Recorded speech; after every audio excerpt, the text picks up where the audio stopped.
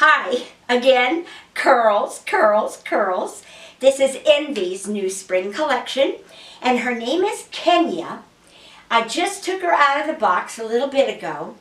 The color is called Amaretto and Cream, and I love it. If you want to see the real color, Envy is so good with their colors, you just go get an Amaretto and Cream at a bar anywhere, and you will see that that's the color you're going to get. It's dark here with the Amaretto, and then there's lighter pieces that represent the cream.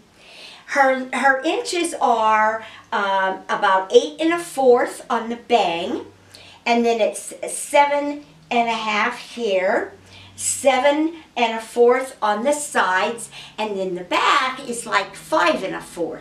So you know that this is going to be a little longer than the Kelsey we saw and the other ones, but look how it bounces. Now, if you want them looser, you can shake the tar out of it, and you can take your fingers. I suggest fingers.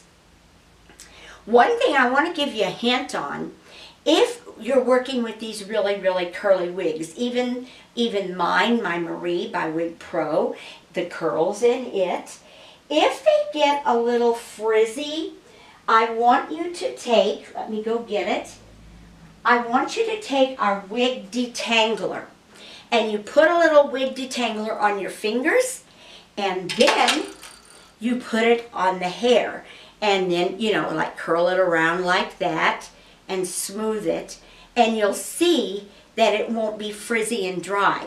That's a great little hint. Conditioner or detangler. For the curly ones, I like the detangler, because then you get these good little curls that stick up.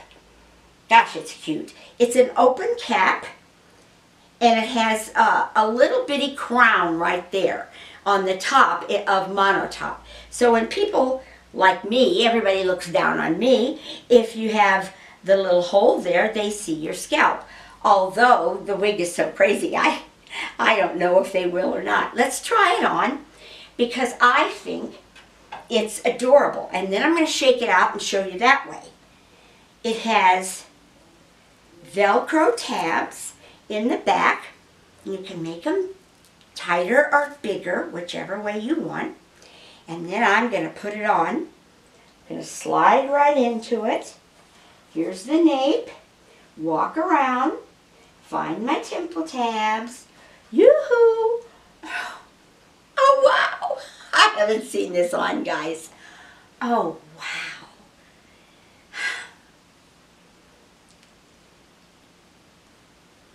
Boy, guys.